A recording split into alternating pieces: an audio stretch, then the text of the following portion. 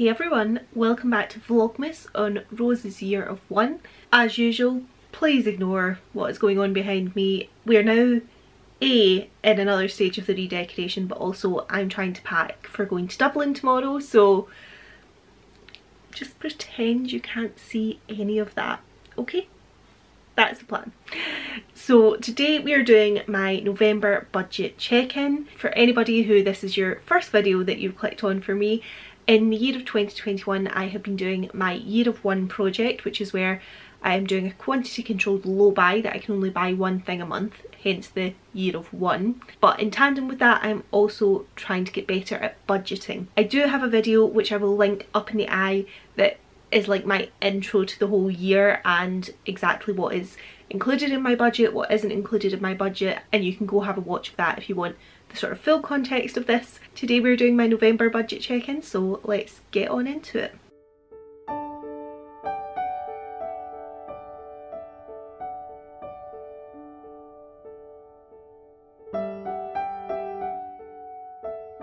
My budget is a rolling budget, it's £250 a month, but as you know if you've kept up with these check-in videos, I overspent a few months in a row back at the middle of the year, and I'm basically still paying for that. So I actually opened November with a budget of £209.23. I didn't have the full 250 to start with. What I spent that on was £39.40 on beauty services, £33 of that was on my nails, and £6.40 was on getting my eyebrows threaded. Now I realised as I was editing the last check-in, and then one of you commented as well to say, in terms of my beauty services, I'm always going on about how expensive it is to get my hair done, but I get my nails done really regularly and it does eat a big portion of my budget and I never really talk about that. So basically I have really bad nails. That is kind of long story short. Like, my nails just break, they do not grow very well. As you can see at the moment, they're faring quite nicely. So I get my nails done because A, normal polish, it just chipped. Like, I can do my nails and chip them 5 minutes later. I appear to be very rough with my hands and I have really weak nails, and it's just a really bad combination. Like, I can chip my nails washing my hair. Like, honestly, it's so bad.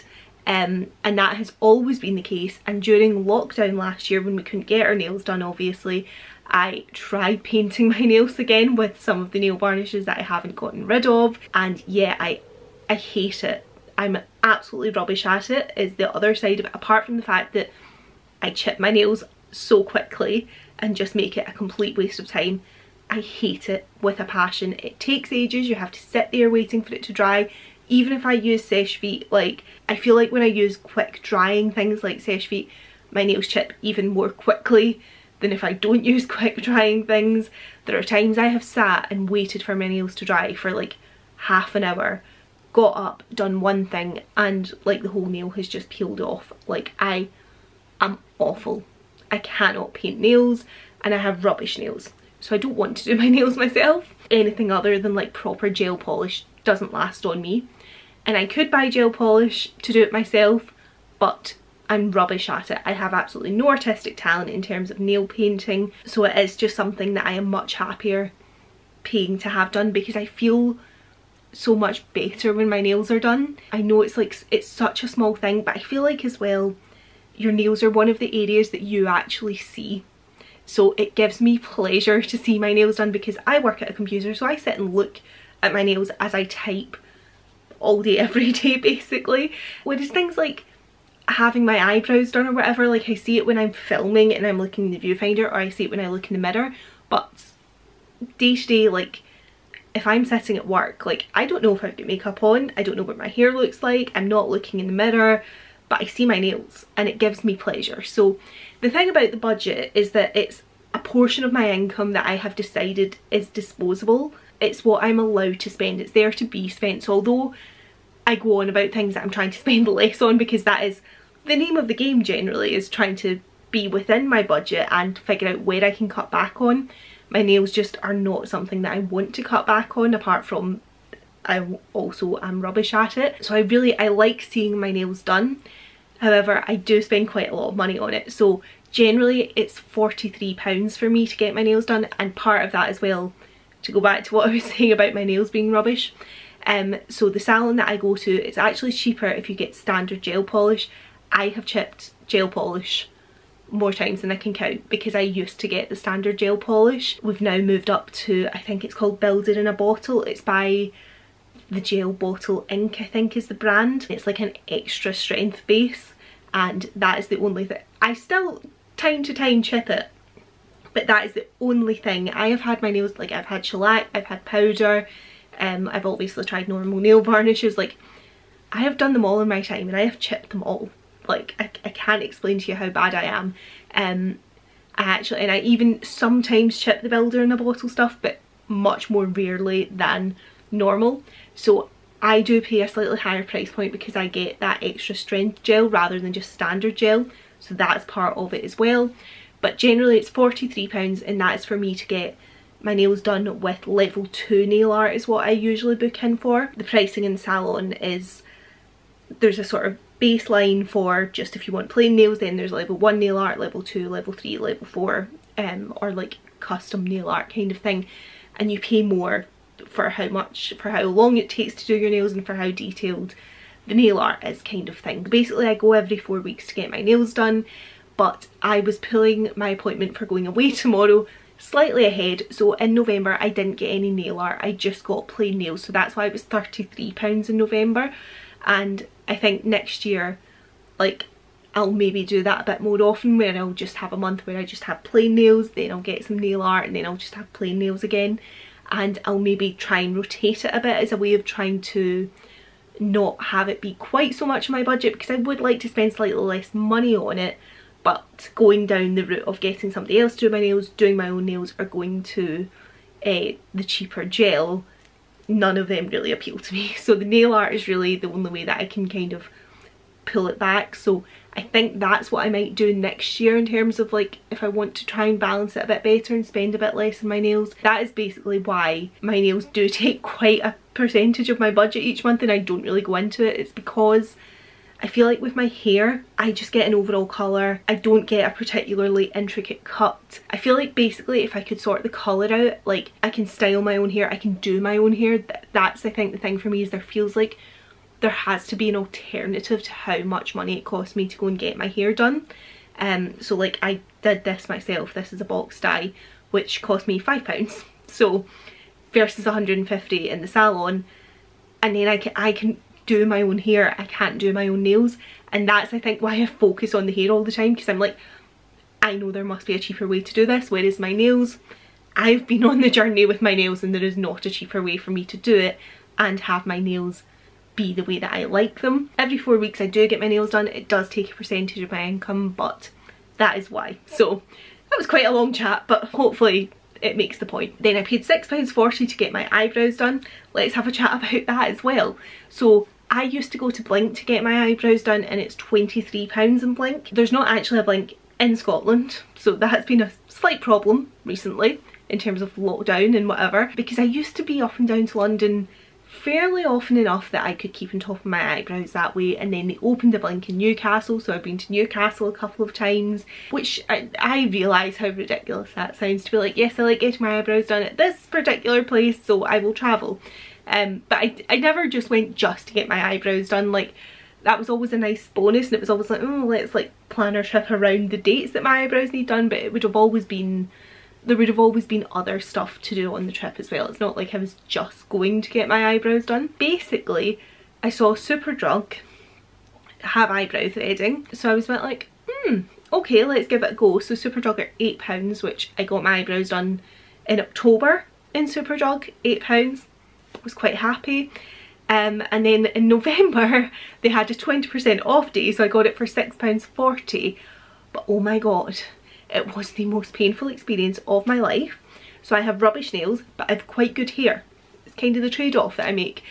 And I have very strong hair, and that is true of my eyebrows and all my body hair, as well as having like quite a lot of hair on my head. Getting my eyebrows done is always quite painful, but like my whole forehead was like swollen for days after this. It was really, really painful, and I've still got a lump in this eyebrow here, there's a lump. I don't think the camera won't see it, but you can feel it.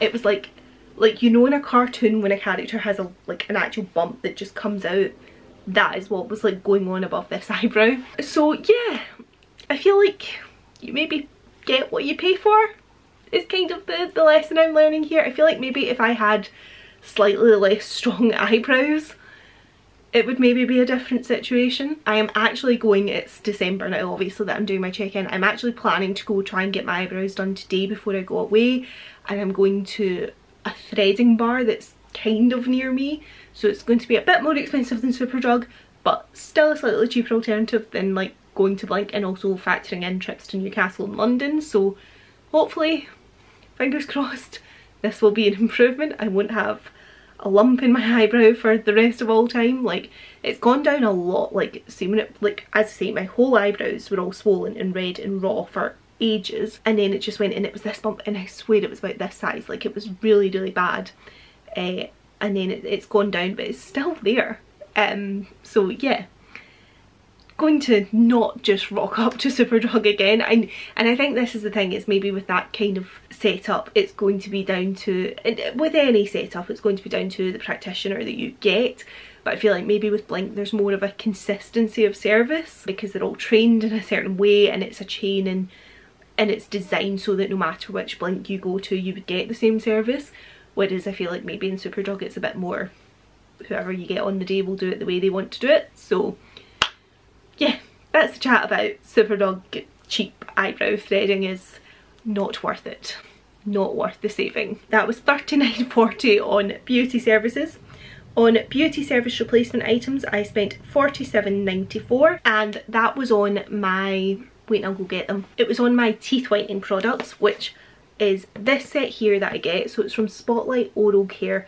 They do lots of paid work with bloggers, but I paid for it myself obviously because it came out of my budget.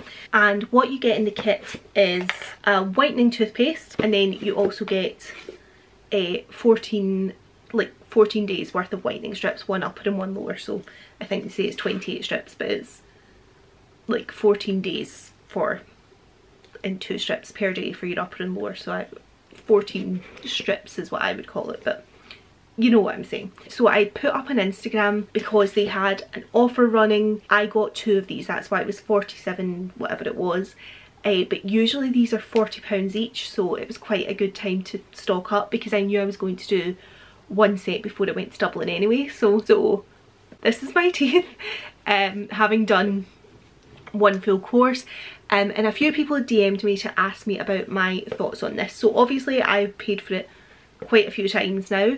It's cheaper than going to get my teeth whitened professionally, so it suits my budget better. It's not as dramatic as the Crest whitening strips, so I don't personally know, I've not researched it properly, but what I have seen is that the Crest whitening strips that you get from America are 14% hydrogen peroxide. You get quite a dramatic before and after with them. This is, I think, 1% hydrogen peroxide because it's much more strictly controlled in the EU and the UK than it is in America, so they can't put more than whatever the percentage that's in these. It's much lower than the Crest strips, but they can't put more than that in it to sell it in the EU. What I've kind of seen is people saying like these aren't as good and they're not as dramatic, but I do think they lift the staining, and that's what I want it to do. If I do 2 courses of these a year, so I've done one ahead of December, and I'll probably do the next one in June ahead of my birthday in July, I'm quite happy with that. And then when I go to Florida next year, fingers crossed that all goes ahead, I probably will buy the Crest whitening strips and have a slightly more dramatic set, and then use this to maintain.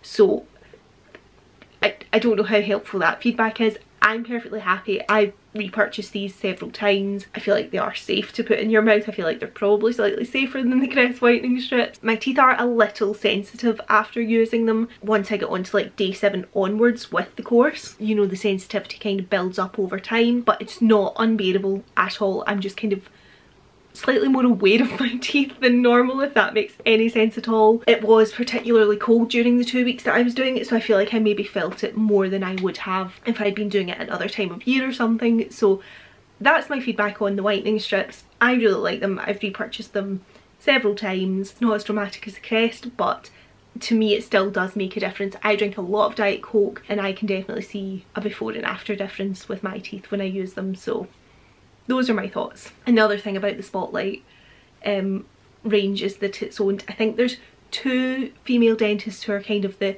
face of the brand, and then there's a 3rd female dentist who kind of works a little bit behind the scenes, but it's 3 women, it's an Irish brand. It's obviously not a small business in that sense, like they're distributed into like Boots and everything. They've done a lot of paid work with influencers who will have cost a lot of money, so there is obviously money behind the brand. It's not like a small independent brand or anything like that, but it's a women-owned brand, and it's, yeah, it's to me it's better to support that than it is Crest, so you know, you can feel good about it from that point of view. I didn't spend anything on miscellaneous services or experiences. I spent £31.81 on eating out. I do have to say £14.81 of that was with ZZ because I got a voucher for 50% off food. So my friend Lindsay and I went and I had a starter and a main course and a glass of wine, and it was £14.81 from using my voucher. So sign up to ZZ emails if that's your jam. And then on work lunches, I ate out 3 times at work. Once was £8, once was £5, once was £5.50, so that was a total of £18.50. I do feel at this time of year, because the Christmas food starts coming through, I'm more susceptible to eating out. Like, I take it as like my personal mission to test the Christmas offerings in every like supermarket and like lunchtime fast food kind of chains, so I did kind of know it was probably going to start going up at this time of year, but I feel like 3 times isn't too bad over a month. I think we can cope with that. Then entertainment was quite an expensive one for me last month. It was $48.34, $9.99 on Spotify, $9.99 on Netflix, $7.99 on Amazon Prime, £3 on Patreon. Then I spent $1.99 on, oh, Disney Plus. Disney Plus were doing a thing because I spoke about this a bit more in my last video actually, that I've been signing in and out of like having these accounts. So I closed my Disney account and then they were doing a like introductory thing where you got $1.99 for the first month and then it goes back up to $7.99. So I signed up to have a month of $1.99 and I'll probably keep it in December for Christmas films, and then I'll maybe cancel it again in January and then probably pick it back up later in the year before I go to Disney. So $1.99 for the month of November anyway. And then I spent $7.39 and $7.99 on 2 different books in 2 separate transactions. So that was $48.34 on entertainment. I didn't spend anything on tools for hobbies. I spent $41.65 on replacements, and this is where if I hadn't bought my replacement I would have come in under my £209, but Kiehl's were doing 30% off for Black Friday. I really like the Kiehl's Hydro Plump. Over the course of this year, because my replacements have been coming out of my budget, I have tried other alternatives. So I've had the Ordinary B5 and hyaluronic acid one. I've had the Ordinary Marine Hyaluronics one. I feel like they work as hydrating serums, but the Kiehl's one goes a little bit further. It's called the Hydro Plumping Retexturizing Serum, and I do feel there's something in that retexturizing bit of what that Kiehl's serum does that just makes my skin feel smoother and softer, and I really like it. And it's also where I particularly feel the benefit is because it's ophthalmically tested. I can take it up around my eyes because my eyes are very sensitive. They don't like a lot of stuff, so my eyes don't react to that one. So I really like that serum basically, and it is really expensive for being like a hydrating serum because I'm using like a vitamin C or a retinol or whatever. Like I'm using other things that are more targeted, and that feels like it should be like my basic serum that I should be able to switch out for one from like The Ordinary or something like more budget friendly. But I do notice the difference when I'm not using it. It's probably still a bit too expensive for me to be like, I'm going to use it all the time. But when they had 30% off for Black Friday, I was just like, I'm having that. Whatever the usual price is 30% more than $41.65, and the only other discount I've ever really seen Kiehl's doing is up to 20%, so it felt like a good discount to get. That knocked me over. So my opening budget was £209.23 and my spend for November was £227.64. So I was £18.41 over my budget. It's one of those things at this point I feel like even if I had not overspent in July, although I've come in over my £209 opening budget for November, I've come in under the £250 a month that I'm aiming to spend. And this is what I was thinking about after I'd filmed my last check-in, is that yes, I went way over in July in particular, so I'm still paying for that because I'm still trying to claw it back, and I'm not going to change that, because that is the thing, is that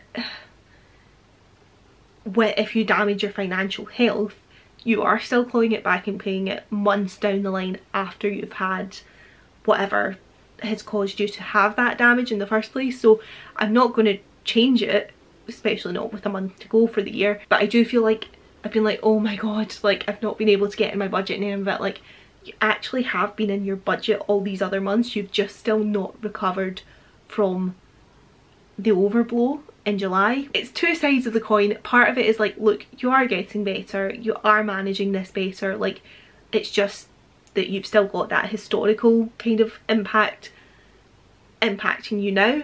But the flip side of it is, well, but that's the thing with financial things, if you don't get in control of them and you don't learn to manage your money, the historical impact will still be hanging over you. And as I say, my budget is a percentage of my income that I've decided I'm happy spending. So if I go a bit over that, it's inconvenient, but it's not actually me going over it into like an overdraft or whatever. It's me overspending on what I want to be spending on, so it then impacts on like how much I can save each month, etc.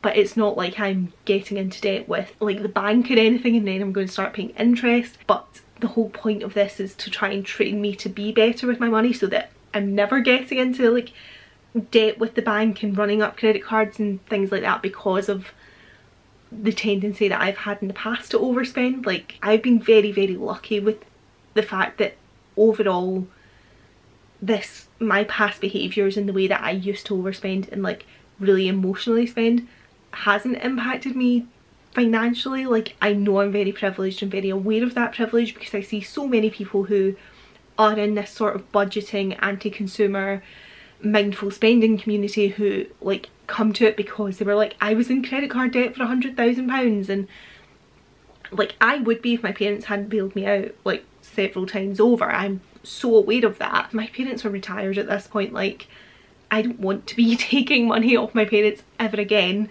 So the whole point of me doing this is to make me better at managing my money. So I'm still going to do it, and I'm not going to just like let myself off the hook for the fact that I've not managed to get back in budget yet. Like the plan is still December, I get back in that budget and we end the year without having gone over like the annual budget.